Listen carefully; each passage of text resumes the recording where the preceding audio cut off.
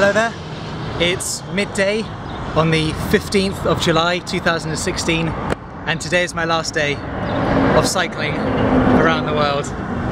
Mental. I am 5 miles away from New York City, 5 miles. I'm down to single digits. It'll probably take me about half an hour to get there. It's busy roads, but yeah, it's just over there, the skyline, so it's pretty cool. Excited to get there. And yeah, I had a great night at the couch surfing, a bit weird, but the guy was really nice.